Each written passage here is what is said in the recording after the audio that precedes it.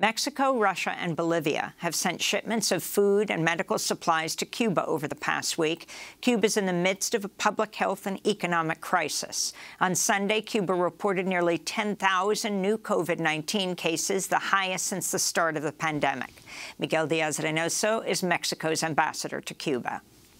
Esta llegada tan esperada, junto con otros navíos, junto con otras formas de ayuda, de cooperación, son una sencilla y gran cosa.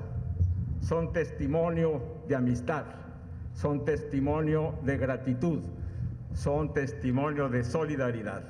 Eso es lo que pidió el presidente López Obrador, que Cuba tenga lo que necesita en este momento. Y eso es lo que viene hoy en este barco.